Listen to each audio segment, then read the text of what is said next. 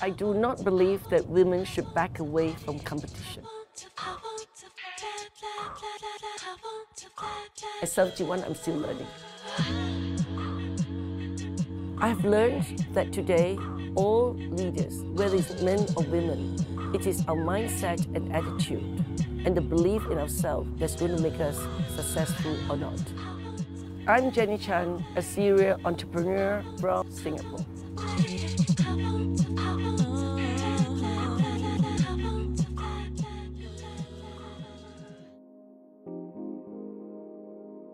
In the 60s, I'm so grateful that my father and my uncle would pay for my education overseas. At that time, there's hardly any women educated. And my friend's brother was in Melbourne. He's got a house in Bell Street, Fitzroy, brought his sister and myself there. Australians are very outspoken, they say it as it is.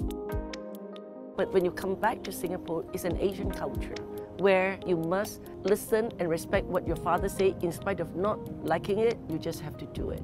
And you have to apologize even though you're right. So that's the culture that we face. I started being a watch girl in '73 in Henry's family business, Lee Che, because I was expecting my second child. My eldest child had brain damage at birth. And I can't cope at the university, so I went there as a sales girl, flexi time, family business. But I enjoyed it because I enjoyed meeting people, the sales, learning about the sales, learning bookkeeping. And then 2 years later, in 1975, I was asked to open my first branch. Today, I think we have about 40 shops, in 6 cities. When I started Hourglass, it was very opulent. It was luxury to the ultimate. It was closed door because it was air-conditioned, carpeted, 1,002 square feet versus the counter space that every watch shop is.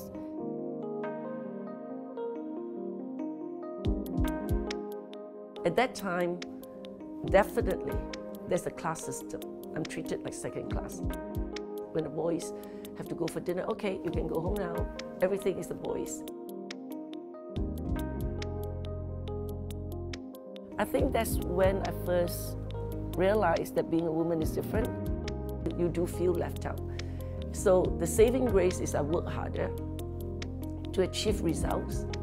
And at the end of the day, it's your results that shows. And if you produce results, they'll respect you. Now, in most teams, whether it's woman or man, it's really about your own mindset and your own attitude. Your willingness to learn, to be open and transparent. I had my youngest daughter, Sabrina, and she was born without ears, bilateral atresia. She had hole in the heart, cleft palate, my whole world. I said, where's God?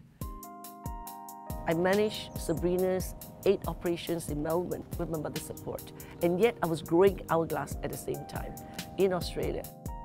So it's the balancing, it's the multitasking, it's the having to do it because you've got no choice. You just do it. And I think these are the women's skills, and more you see the do rather than the plan and the thinking and the strategies, because whatever strategies and plans you have used to be 3 years, 5 years, 10 years, tomorrow it could change. So the ability to adapt, the ability to be able to tap inside you, your intuitive powers, these are the women's strengths today.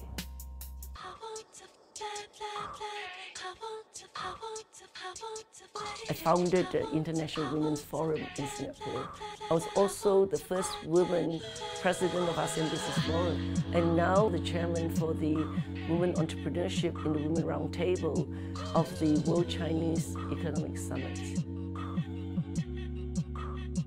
When I was 60 years old, when the kids were growing up, I said, okay, this is time for myself. I just go dancing. Women are performers and really action people. Most people talk. Women get things done. Staring up above, we don't